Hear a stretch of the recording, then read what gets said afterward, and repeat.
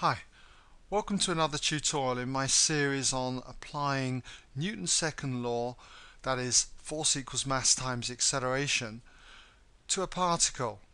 And in this example what we've got is a particle of mass 5 kilograms. It's released from rest on the smooth plane inclined at 30 degrees to the horizontal.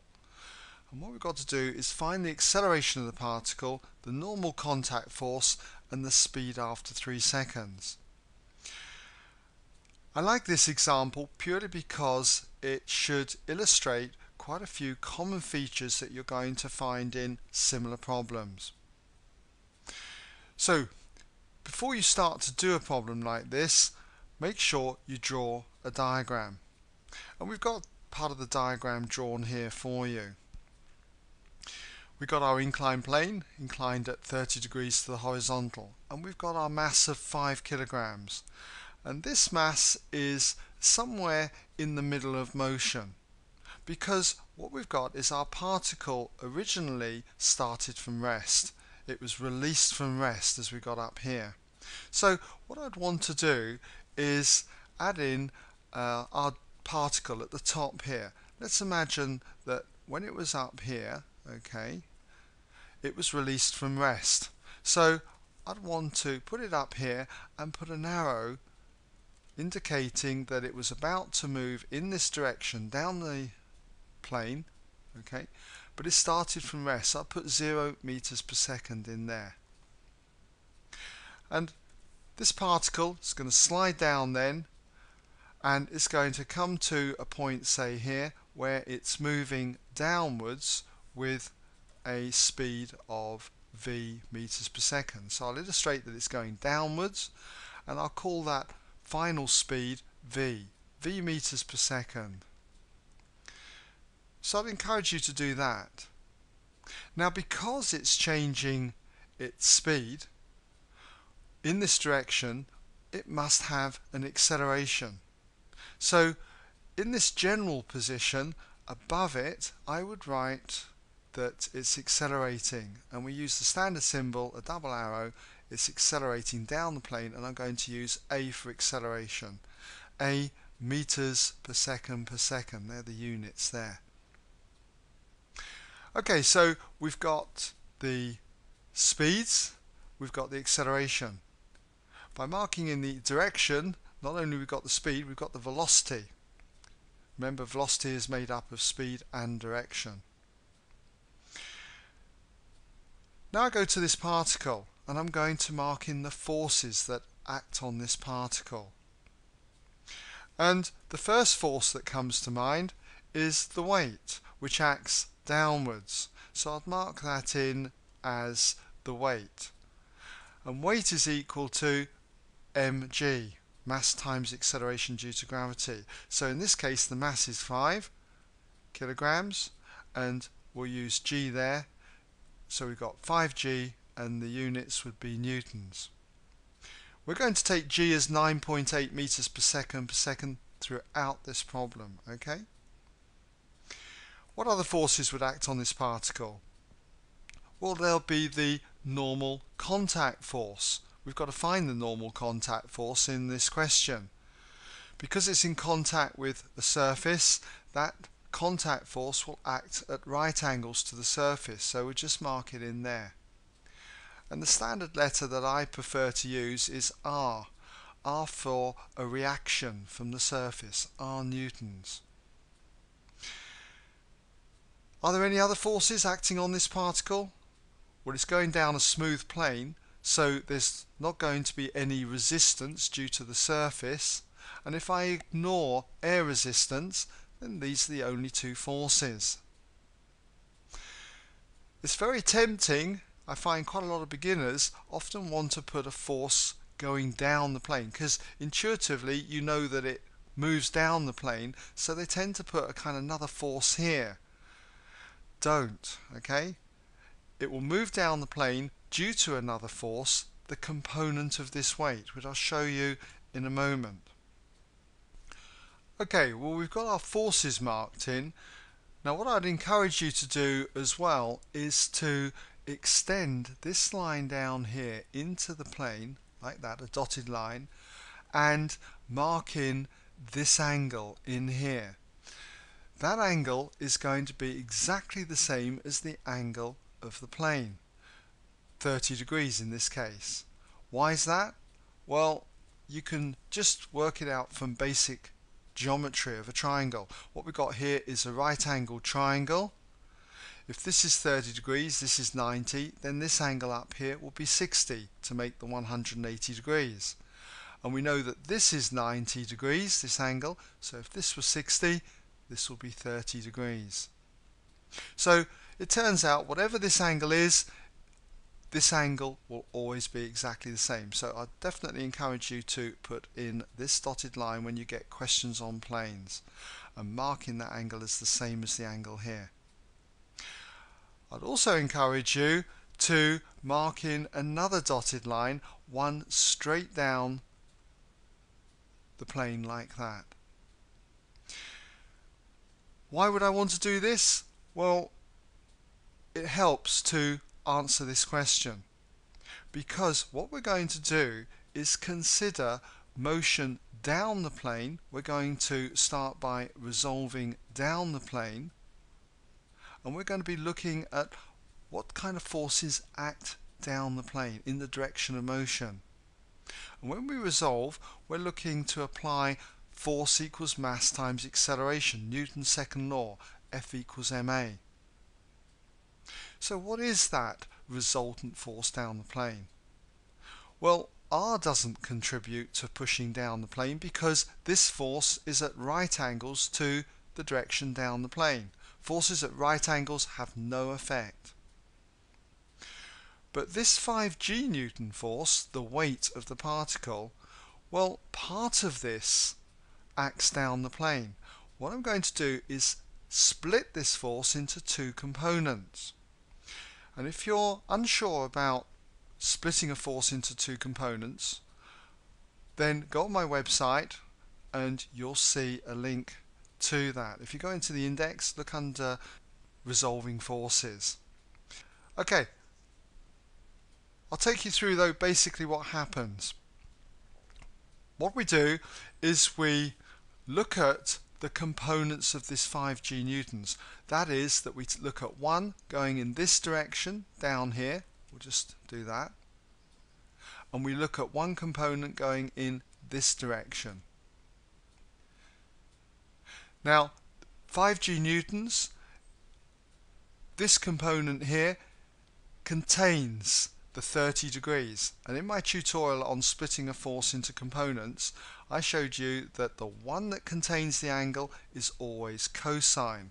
5g cosine 30 degrees, so this force down here is 5g cos 30 degrees, and we won't forget the units there, that's newtons. This component, the one at right angles to this one, doesn't contain the angle of 30 degrees. So the one that doesn't contain it, it excludes it, is sine of the angle. So this will be a force here of 5g sine 30 degrees. Just squeeze it in there. And don't forget the units, that would be newtons.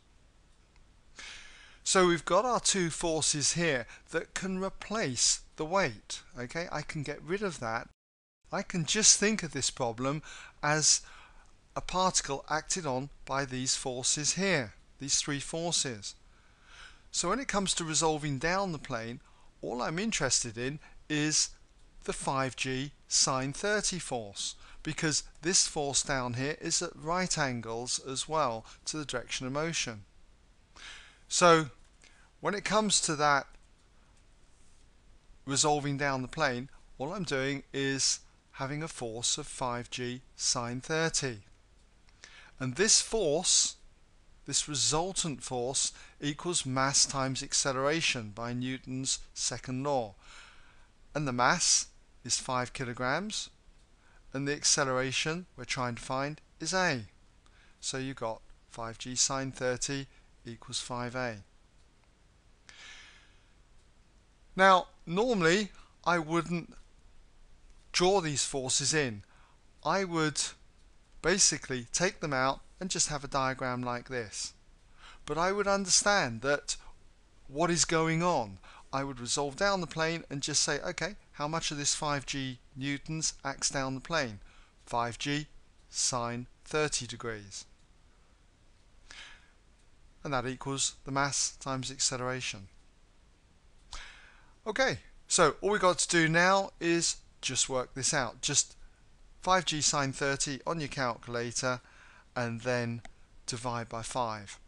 Well, that leaves you with the acceleration actually equals g sine 30. And if we take g then as 9.8, you find that therefore the acceleration is 4.9 meters per second per second. Don't forget those units there. Now, when you resolve parallel to the plane, always make sure you resolve in the direction of motion. Don't try and go against the direction of motion. It's not wrong if you do, but it just can cause complications which lead to errors. Look, I'll show you what happens if you resolve against the motion. You should have this equation. So if you resolved up the plane, how much force acts up the plane? Well, this component of the weight 5g which acts down the plane, that was 5g sine 30, is in the opposite direction to this. So we would have to write minus 5g sine 30. And this would equal the mass times the acceleration. The mass has no direction, 5.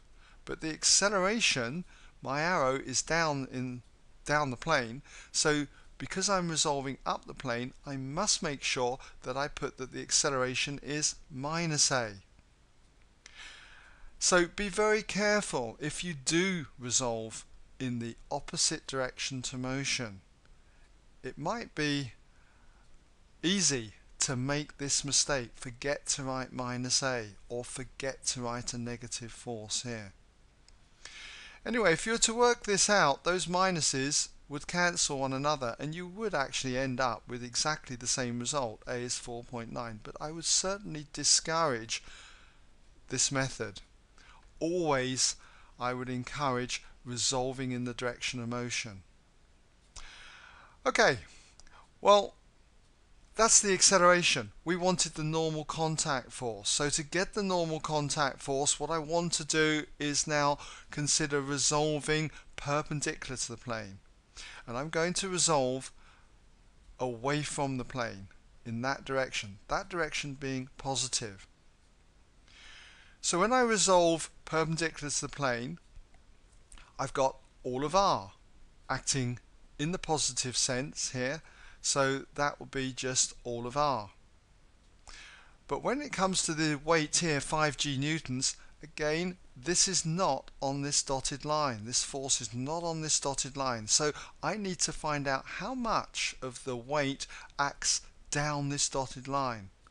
And that's the component of the 5g newtons. And it will be 5g cos 30. Remember, it's the force that contains the angle. 5g cos 30, and it's in the opposite sense to this.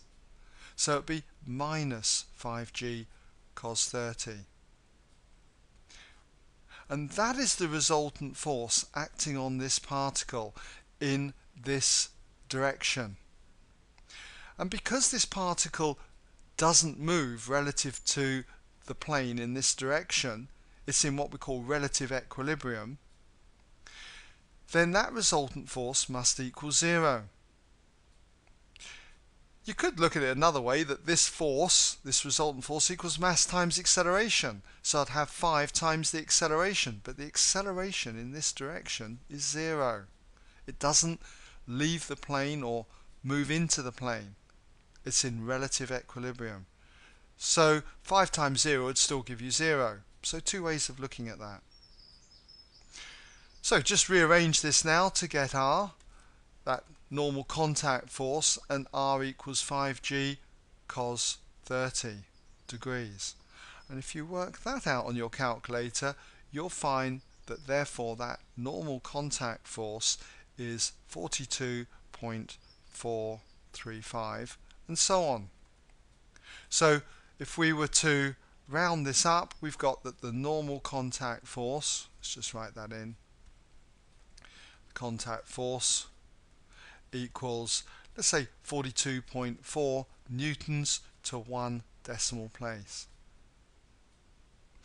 Now, the other thing that we've got to do in this problem is to work out the speed after 3 seconds. Remember, it started at rest here, accelerates down the plane, and we've got to calculate the speed, v. And this is a typical case for using a SUVAT equation because we've got constant acceleration. SUVAT, S, U, V, A, and T. S for displacement. Do we know the displacement? No, we don't. Okay, so we don't know that. Do we know U, the initial velocity? Yes, it was 0. So we've got 0 meters per second. Do we know V, the final velocity? Well, of course not. That's what we need to find. Acceleration. Yeah, it's acting downwards, okay, and we found that, 4.9. And what I should have mentioned is that 4.9 meters per second there, what I should have mentioned, we should really have a positive direction when we're using SUVAT because we're dealing with vector quantities here. So I'm going to take the positive direction down the plane in the direction of the acceleration. So acceleration will be positive. Time, well, we know the time, it was 3 seconds, so t equals 3 seconds. And we can put this information together to find out v by using v equals u plus at. v equals u plus at. A standard equation you should know. So, therefore, if we want v equals u is 0, plus the acceleration, 4.9, times the time of 3 seconds. Work that out, and what you end up with is that v equals 14.7 meters per second. And there you have it. So I hope that gives you some idea then of how to draw your diagrams, how we use the components of a force here to work on this kind of cross, if you like. Okay, if I was to carry this cross in this direction like that, we consider forces down the plane and we consider forces perpendicular to the plane. So we need to split this force, the weight, into 2 components to do that. Okay, well, that brings us to the end of this particular tutorial.